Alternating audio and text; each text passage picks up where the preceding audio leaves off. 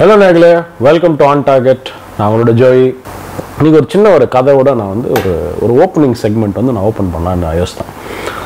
நான் வந்து விஐடியில் படிக்கும்போது ஃபஸ்ட்டு நாங்கள் போகும்போது நான் நல்லவன்னு சொல்கிறதுடைய அர்த்தம் என்னென்னா கெட்டது நான் செய்ய மாட்டேன், கெட்டது யோசிக்க மாட்டேன் மற்றவங்களுக்கு. ஆனால் பிசாசு என்ன பண்ணுவான்னா ஒவ்வொரு இடத்துல வந்து ஒரு வழியில் தப்பான காரியத்தை வந்து உங்கள் வாழ்க்கையுள்ள கொண்டு வரத்துக்கு வழிகளை திறந்து விட்டுருவான். ஸோ காலேஜஸ்லாம் நம்ம சொல்லவே தேவையில்லை. காலேஜில் வந்து சில்ட்ரன் வந்து இண்டிபெண்ட்டாக ஃப்ரீடம் நிறைய இருக்குது. ஃப்ரீடம் வந்து அங்கே இருக்கிற காலேஜ் வந்து கொஞ்சம் ரிலாக்ஸ்டாக இருக்கும். அங்கே ஸ்டூடெண்ட்டுடைய கல்ச்சருக்கு ஏற்ற மாதிரி நிறைய காலேஜ் மாற்றிப்பாங்க. எம்சிசிலாம் சில இடத்துல சில கிளாஸஸில் வந்து லெக்சரர்ஸ் வந்து உங்களுக்கு படிக்க இன்ட்ரெஸ்ட்ன்றதோட உங்களுக்கு லெக்சர் கவனிக்க முடியலன்னா நீங்கள் போகலாம் வெளியில், அவனும் பர்சனலாக எடுத்துக்க மாட்டேன், அட்டெண்டன்ஸ்லாம் கொடுத்துட்டு விட்ருவாங்க.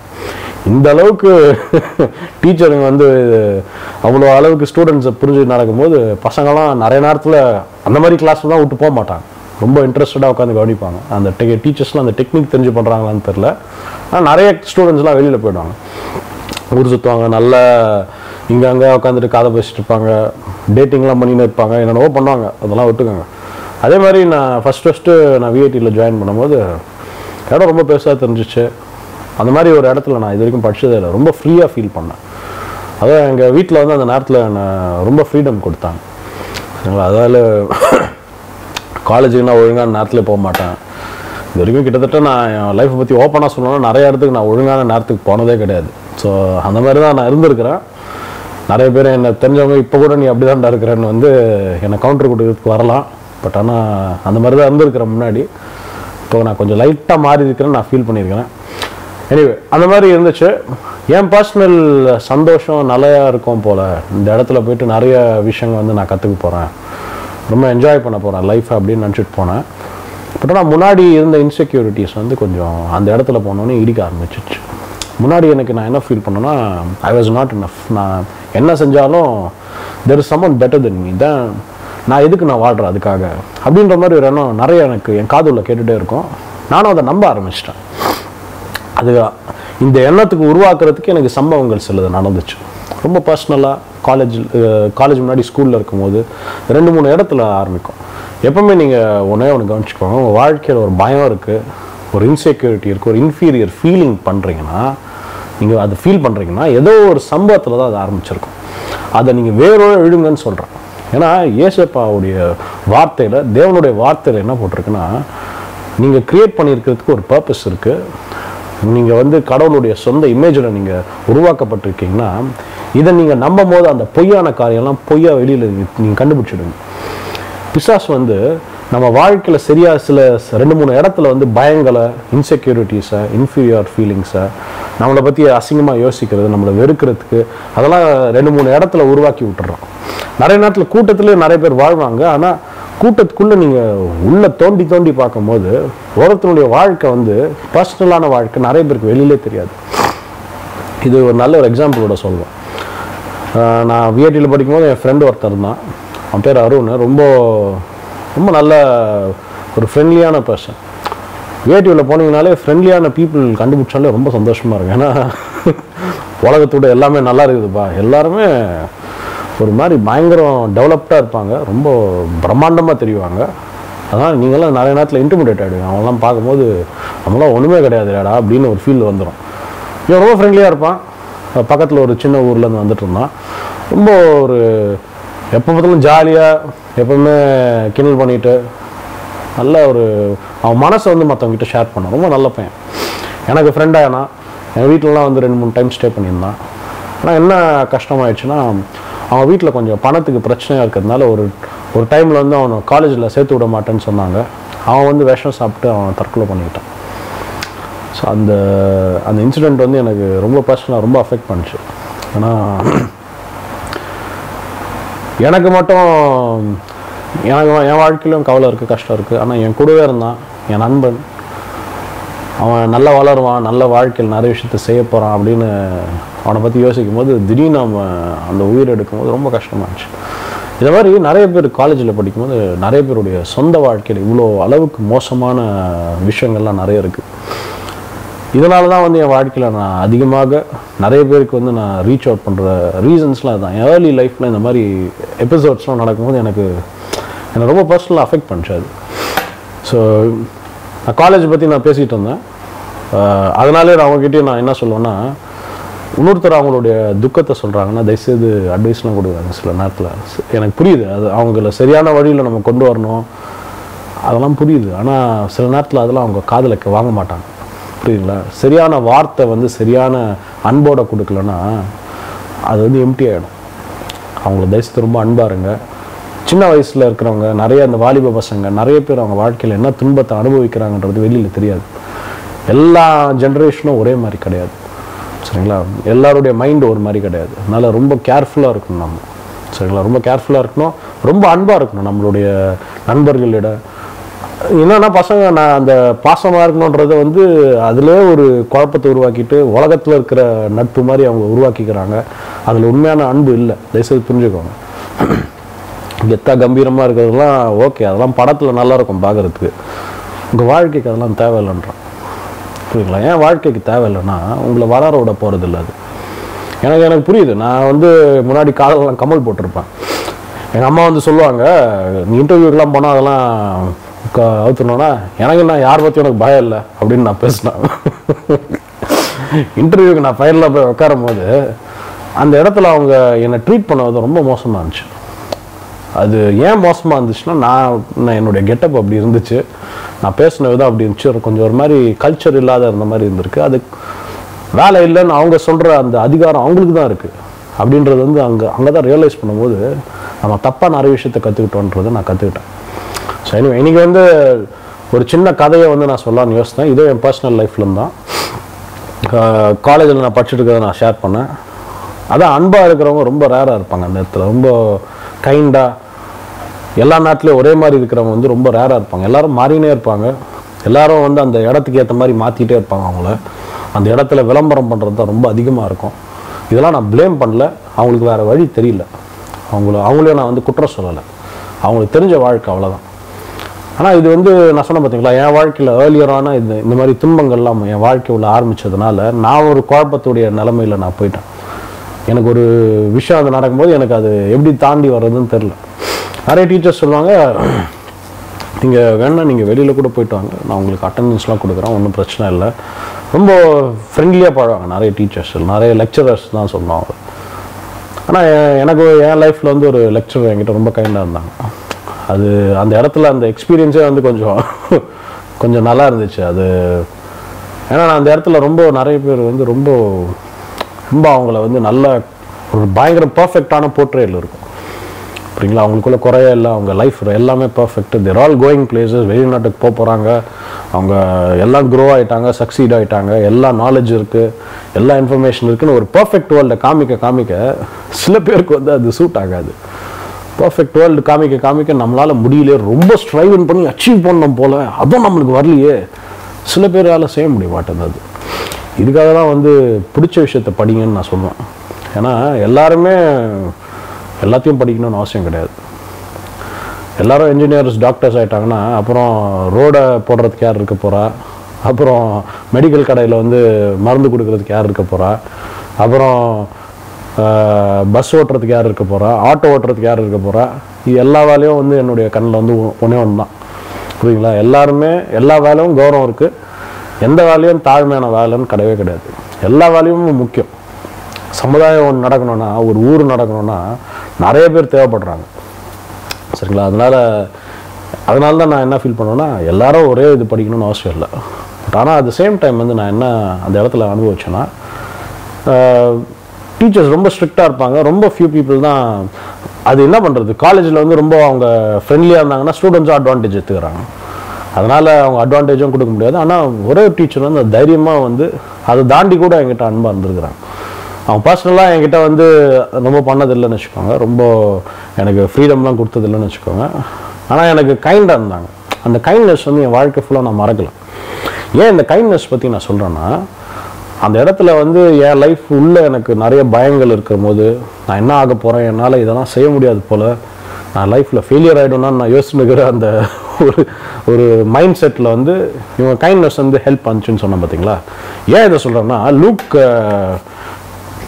லூக் சாப்டர் 10 verse 25 to 37 நீங்கள் குட் சமாரிட்டன் கதை கேள்விப்பட்டிருப்பீங்க. குட் சமாரிட்டன் தமிழில் எப்படிடா சொல்லுவீங்கன்னு எங்கள் கேமராமேன் கிட்ட கேட்கும்போது நல்ல சமாரியர் அப்படின்னு அவர் சொன்னார். அதை கூட நான் இப்போ கரெக்டாக சொல்கிறேன்னு தெரியல. அந்த கதையை நீங்கள் கண்டிப்பாக நிறைய பேர் படிச்சிருப்பீங்க. குட் சமாரிட்டனுடைய கதையில் வந்து என்ன நடக்குது, ஒரு லாயர், ஒரு டீச்சர் ஆஃப் த லா வந்து ஏஞ்சி teacher what must I two to inherit eternal லைஃப்னு 25th verse நம்ம படிக்கிறோம். 25 to 37 நீங்கள் எடுத்து படிச்சு பாருங்கள். கண்டிப்பாக அந்த கதையை படிக்கும்போது கடவுளுடைய மனசை நீங்கள் வந்து நிறைய நேரத்தில் பார்ப்பீங்க. அவர் என்ன சொல்கிறாருன்னா, நான் அது கொஞ்சம் லைட்டாக படிக்கிறேன். What is written in the law, he replied, how to you read it அப்படின்னு ஏசப்பா சொல்கிறார். He answered, love the Lord your God with all your heart and with all your soul and with all your strength and with all your mind and love your neighbor as yourself. You have answered correctly, Jesus replied. Do this and you will live. But he wanted to justify himself. So he asked Jesus, and who is my neighbor? So ஏசப்பா வந்து test பண்ணுறதுக்கு ஒருத்தன் ஏஞ்சிக்கிறான். Test பண்ணுறதுக்கு ஏன் ஏஞ்சிக்கிறான்னா, ஃபாரிசீஸ் வந்து ஏசப்பா யாருன்னு தெரியாத இருந்தாங்க. அவருடைய என்டையர் மினிஸ்ட்ரியில் வந்து அவருக்குள்ள குற்றம் கண்டுபிடிக்கிறது மட்டும்தான் வந்து அவங்களுடைய ஒரே ஒரு குறிக்கோளாக இருந்துச்சு. அவரை கீழே விழ வைக்கணும், அவர் ஒரு இடத்துல வந்து அவரை அசிங்கப்படுத்திடணும், அவமானப்படுத்திடணும். ஏன்னா எல்லா ஜனங்களும் அவரை நோக்கி போயின்னுக்கிறாங்க. எல்லா ஜனங்களுக்கும் அவரை ரொம்ப பிடிச்சிருக்கு, ரொம்ப நேசிக்கிறாங்க அவரை. இவங்களால அதெல்லாம் பொறுத்துக்க முடியல. நிறைய நேரத்தில் நீங்களே எடுத்து பாருங்கள், நம்மளே நிறைய இதெல்லாம் செய்கிறோம். நிறைய நேரத்தில் ஆண்டவர் செய்கிறத நம்ம மறந்துட்டு டிஸ்ட்ராக்ட் ஆகிட்டு நம்மளுடைய சொந்த எண்ணங்களை வந்து அந்த இடத்துல வைக்க தோணுது. பரிசேயர்களுடைய வாழ்க்கையில் நீங்கள் எடுத்து பாருங்கள். இயேசுன்றவர் தேவனுடைய சொந்த குமார். அந்த மாதிரி ஒரு பர்சன் நம்மளுடைய ஊரில் அந்த மாதிரி இயேசுப்பா வராருன்னு வச்சுக்கோங்க, நம்மளுடைய ரியாக்ஷன்லாம் எப்படி இருக்கும்னு யோசித்து பாருங்கள். எவ்வளோ சந்தோஷமாக இருக்கும். சொந்த குமாரனே வந்திருக்கிறார், அவர் கூட நம்ம கண்டிப்பாக பேசணும். இந்த ஜென்ரேஷன் பசங்களாம் அவர் கூட ஒரு செல்ஃபி எடுத்துக்கணும்னு யோசிப்பாங்க. ஆனால் அவர் பேசுறதை கேட்கணும், அவர் வந்து வாழ்க்கையை பற்றி நம்மளுக்கு சொல்லிக்கிட்டு போகிறார். நம்ம வாழ்க்கையில் இவ்வளோ சோகம் இருக்குது, துக்கம் இருக்கே, நம்ம வந்து அவர்கிட்ட பேசி நம்ம வாழ்க்கைக்கு ஒரு ஒரு ஒரு சரியான வழியை கற்றுக்கணும் அப்படின்ற மாதிரி எல்லாரும் அவர்கிட்ட போகிறாங்க. ஆனால் பரிசேயர்களுக்கு வந்து அது பிடிக்கல. அவங்க பொறாமப்பட்டாங்க, வைத்தறிச்சல் ஆனாங்க, எரிச்சல் பட்டாங்க. நிறைய நேரத்தில் இதே மாதிரி தான் நம்மளும் படுறோம். டிஸ்ட்ராக்ட் ஆகிடுறோம். கடவுள் ஒரு விஷயத்த செஞ்சுன்னுக்கிறாரு நம்ம வாழ்க்கையில், இல்லைன்னா மற்றவங்க மூலமாக நம்ம நிறைய நேரத்தில் எப்படி டிஸ்ட்ராக்ட் ஆகிறோம்னா, நம்ம மனசுக்குள்ளே வந்து நமக்குள்ளே இருக்கிற ஏதோ ஒரு விஷயத்தால் அந்த விஷயத்தை எதிர்க்க ஆரம்பிக்கிறோம். நம்மளுக்குள்ளே என்ன மாஞ்சிருக்குன்னு தெரியல. இதுக்காக தான் நம்ம எல்லாருக்குள்ளேயும் ரொம்ப நல்லது இருக்குன்னு நீங்கள் தயவுசெய்து யோசிக்காதீங்க, நிறைய டைம் சொல்லியிருக்கிறேன். அது சொல்லனா இன்னைக்கு நான் சொல்கிறேன் உங்ககிட்ட. ஏன் சொல்கிறேன்னா, நம்மளுக்குள்ள நல்லதெல்லாம் இல்லை, தயவுசெய்து புரிஞ்சுக்கோங்க. நம்ம நல்லவர்கள் கிடையாது. நல்ல காரியங்கள் செய்கிறதால நம்ம நல்லவர்களாக முடியாது. நல்ல எண்ணங்கள் இருக்கிறதுனால நம்ம நல்லவர்களாக ஆக முடியாது. என்னைக்கு கடவுளை கீழ்ப்படுகிறோமோ அன்றைக்கி நம்ம நல்லவர்களாக மாறுறோம். சரிங்களா? அதான் கடவுளுடைய சட்டத்தில் நல்லவன்னா, உலகத்தில் பேசப்படுற நல்லவன் வேறு, கடவுள் எதிர்பார்க்குற நல்லவன் வேறு. அதாவது தேவன் என்ன சொல்கிற ஒரு இடத்துல, எல்லாருமே என்னை ஆண்டவர் கூப்பிட்றவங்களாம் பரலோக ராஜ்யத்துக்கு வர முடியாது, வெறும் ஆண்டவருடைய சித்தத்தை செய்கிறவங்க மட்டும்தான் பரலோக ராஜ்யத்துக்கு வர முடியும்னு ஒரு வசனத்தில் சொல்கிறாரு. அதே போல் யாரை நல்லவன் சொல்கிறவங்க எல்லாருமே இந்த உலகத்துடைய கண்ணில் நல்லவர்களாக படலாம். ஆனால் ஆண்டவருடைய சித்தத்தை செய்கிறவங்க தான் வந்து ஆண்டவர் ஏற்றுக்க போகிறார். ஆண்டவர் ஏற்றுக்கிற ஒரு மனுஷனாக இருக்கணும்னு ஆசைப்பட்றீங்களா, உலகம் ஏற்றுக்கிற மனுஷனாக இருக்கணும்னு ஆசைப்பட்றீங்களான்றது நீங்கள் தான் முடிவு எடுக்கணும். சரிங்களா? ஸோ எனிவே இன்றைக்கி வந்து இந்த கதையை எதுக்காக நான் எடுக்கிறேன்னா, இதே கதையை வந்து நான் இன்னொரு புக் படிச்சுட்டு இருக்கிறேன். ஹர்ட் ஹீலர் பை டோனி நோலன்னு ஒரு புக் படிச்சுட்டு இருக்கிறேன். அதனால் பைபிள் வாசித்ததுக்கப்புறம் 2-3 புக்கை சேர்த்து படிப்பேன்.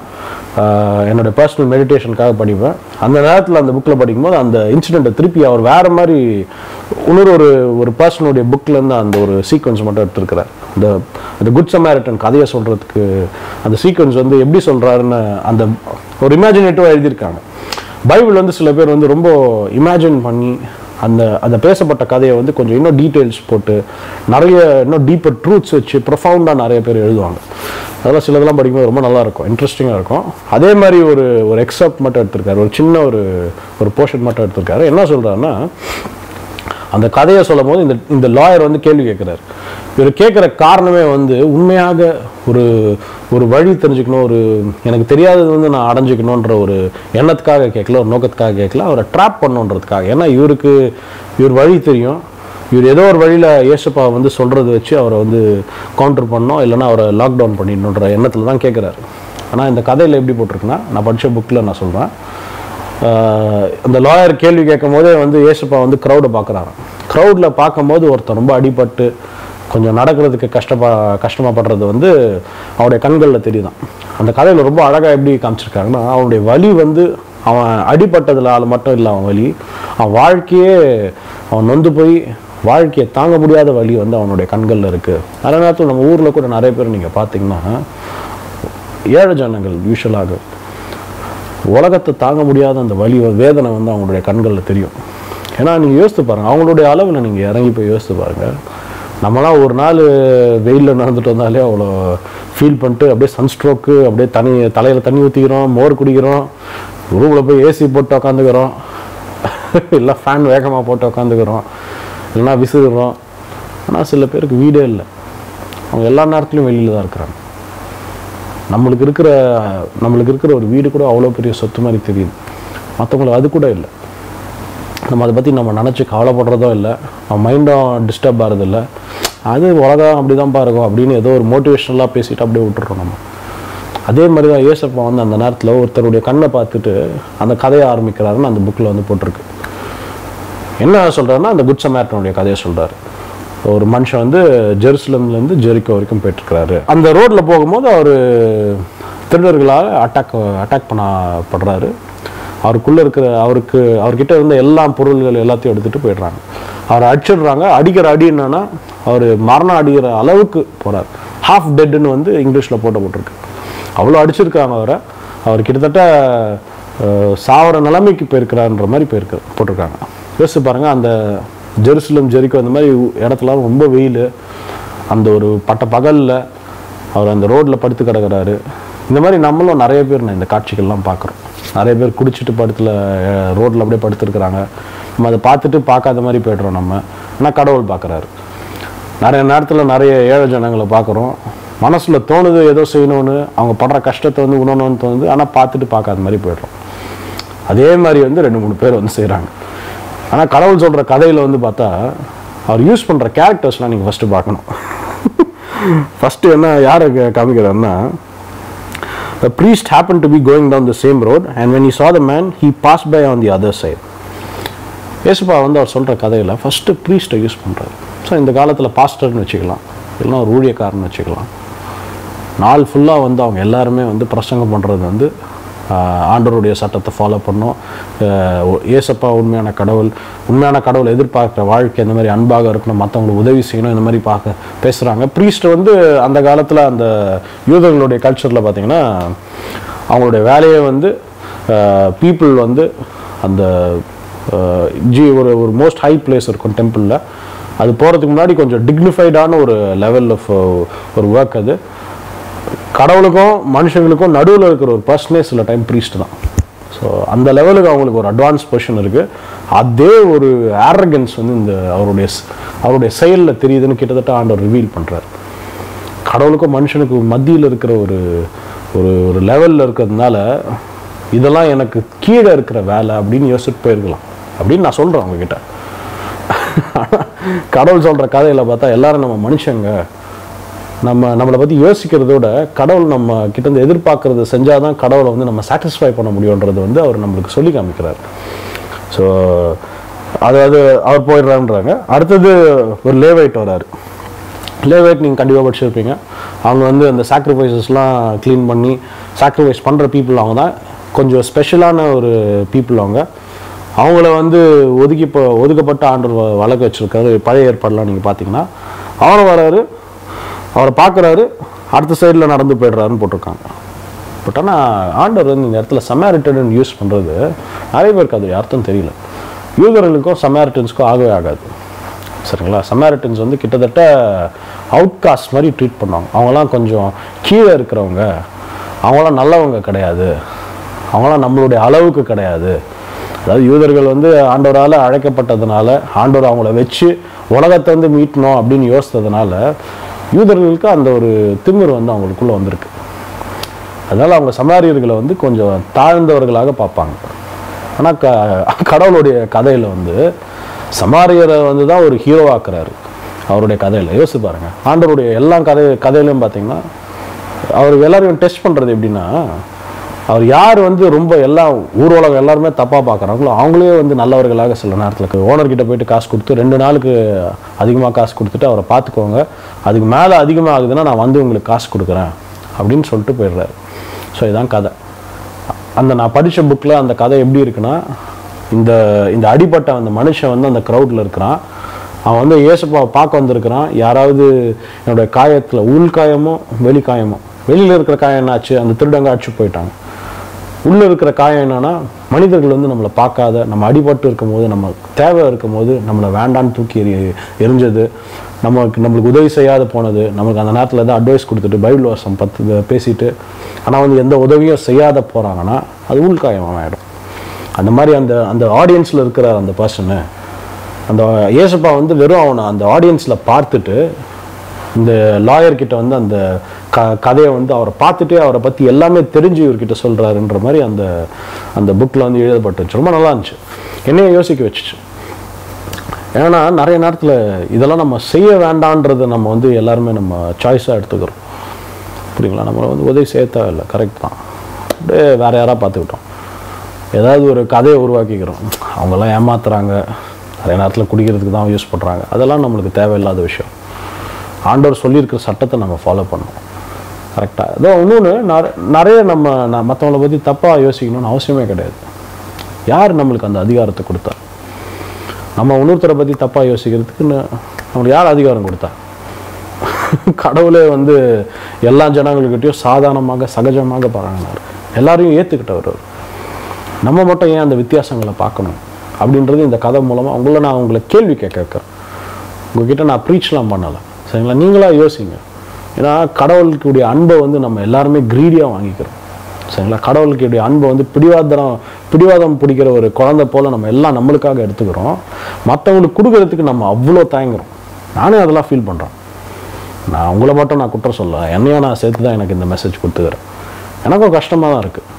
2-3 இடத்துல அதிகாரம் வருது, திமிர் வருது, செல்ஃபிஷ்னஸ் வருது, க்ரீட் வருது. இதெல்லாம் எனக்கு நிறைய வருது, நான் ஓப்பனாக ஒத்துப்பேன் இதெல்லாம், புரியுங்களா? ஆனால் அட் த சேம் டைம் இதெல்லாம் ஏன் தாண்டி போக முடிய மாட்டேங்குது? இந்த கதையில் வந்து அவர் பேசியிருக்கிற அந்த வார்த்தை என்னென்னா, love your neighbour as your செல்ஃப்னு சொல்கிறார். இந்த ஊரில் நம்மளுடைய நேபர்ஸ் யார்? நம்மளை சுற்றி இருக்கிற எல்லா ஜனங்களும் நம்மளுடைய நேபர்ஸ் தான். அவங்கள எல்லாரையும் நம்ம உண்மையாக நேசிக்கிறோமா? இல்லைன்னா வெறும் நம்ம கொஞ்சம் நல்லவர்கள்னு காமிக்கிறதுக்காக நேசிக்கிறோமா? அது மேலே இருக்கிற அன்பு நம்ம மேலே கொட்டுற அன்பு மாதிரி உண்மையாக இருக்கா? எனக்கு உண்மையிலே ஆண்டவர் வந்து நம்மளை உருவாக்கப்பட்டது வந்து அன்பு காமிக்கிறதுன்றதுக்கு ரொம்ப சூப்பர் எக்ஸாம்பிள் என்னன்னா, நம்ம மேலே நம்ம காமிக்கிற லவ் வந்து ரொம்ப பியூராக இருக்குது. அதுவும் நம்ம என்ன தப்பு செஞ்சாலும் நம்மளால் ஏற்றுக்க முடியுது. ஆனால் மற்றவங்களை அந்த மாதிரி ஏற்றுக்க முடியல. இந்த மாதிரி ஏற்றுக்க முடியாததுனால தான் மன்னிப்பு வந்து முடியாதுன்னு நினைக்கிறோம். அதை தாண்டி நம்மளால் பார்க்க முடியல. அதனால் நம்ம அது செய்ய முடியாத போய்டுறோம். இந்த மாதிரி ஒரு பொய்யை வந்து நம்ம நம்பின்னு இருக்கிறோம். மன்னிக்க முடியாது, இன்னொருத்தர் வந்து உண்மையாக நல்லவங்க கிடையாது, உள்குத்தங்கள் வச்சுருக்கிறாங்க, நம்மளை ஏமாத்துறாங்க, இந்த மாதிரிலாம் நம்மளை யோசிச்சுக்கிறோம் நிறைய நேரத்தில். ஸோ இன்றைக்கி இந்த கதையை நினச்சி நீங்கள் நிறைய பீப்புள் வந்து நீங்கள் யோசிங்க, சரிங்களா? உங்களுடைய நேபர் வந்து 7 ஜனங்களாக இருக்கலாம், உங்கள் வீட்டு பக்கத்தில் இருக்கிறவங்களாக இருக்கலாம், இந்த உலகத்தில் இருக்கிற எல்லா மனுஷங்களும் உங்களுடைய நேபர். வெறும் வெள்ளூரில் இருக்கிறவங்க மட்டும் கிடையாது, சென்னையில் இருக்கிறவங்களும் உங்களுடைய நேபரு, Tirunelveli, Nagercoil, Tamil Nadu, north India, Manipuri, Meghalaya, debate, இந்தியாவில் இருக்கிற எல்லாருமே உங்களுடைய நேபரு.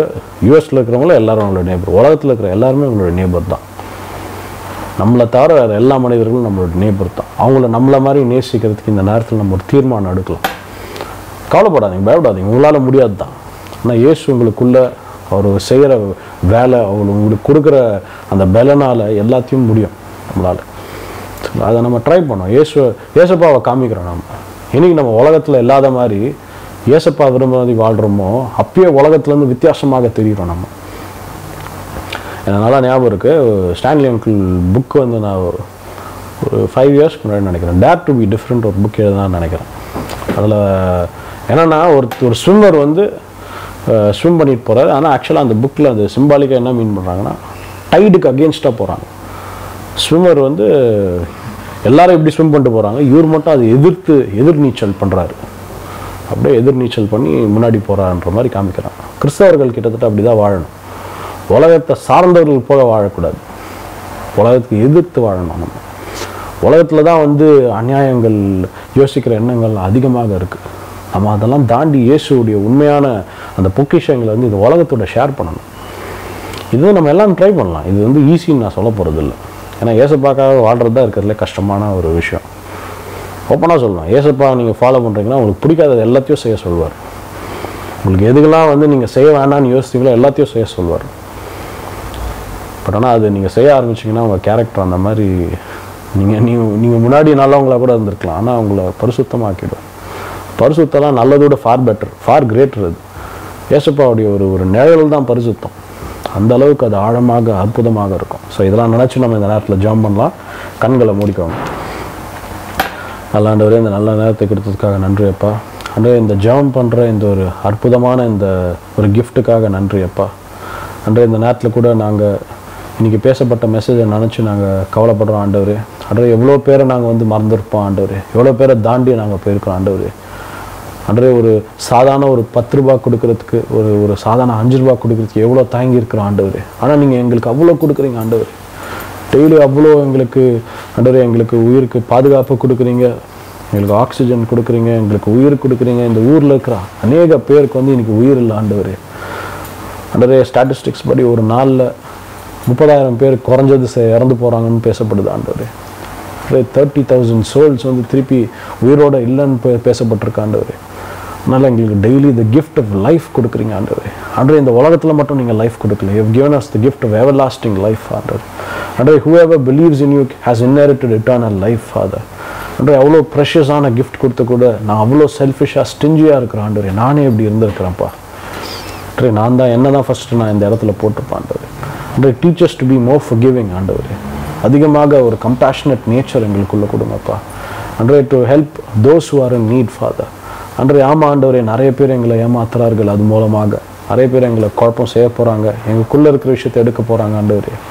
அதுக்கேற்ற ஒரு டிசர்ன்மெண்ட்டை கொடுங்க.